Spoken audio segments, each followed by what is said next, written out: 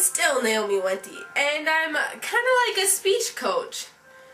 Anyway, my friend over here, Esty, may seem like she's acting a bit odd, but she's really practicing for her speech. She's practicing deep breathing, deep baby belly breaths, and she's conquering her speech anxiety. Check it out.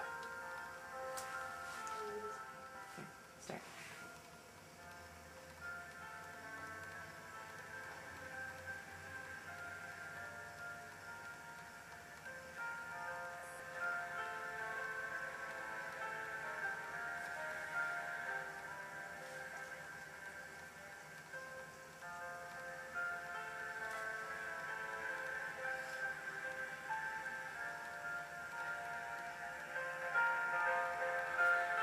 Naomi's right.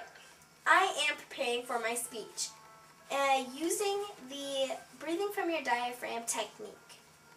Now, you may wonder, how does this work?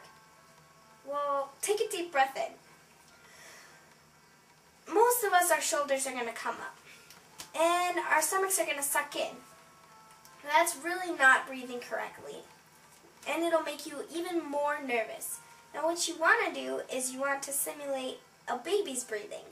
Now think of a baby's big stomach moving up and down when they breathe.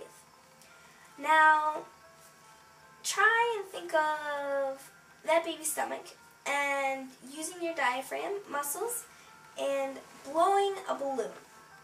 So you'll take a breath in and you blow. And I want you to do this 40 times every single night. And once you've learned how to do this, you can remove the books. And just make sure your stomach and not your chest is moving up and down when you breathe.